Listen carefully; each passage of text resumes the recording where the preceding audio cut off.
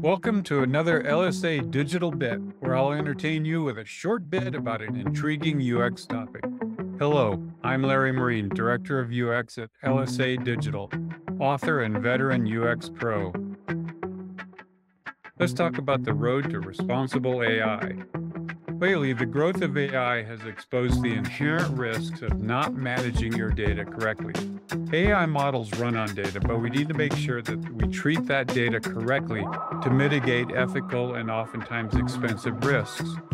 You've heard the news reports about AIs that have been implicated in using copyrighted material or to replicate voices and faces. These are obvious examples of misuse, but what other risks are there? A common ethical goal is to avoid identifying any individual person or entity in the data set.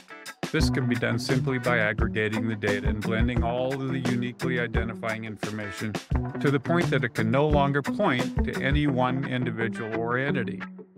There are other various responsible AI policies and practices to help guide your responsible use of any data that you have. If you would like to hear more about this, book some free time with me on my calendar and let's chat.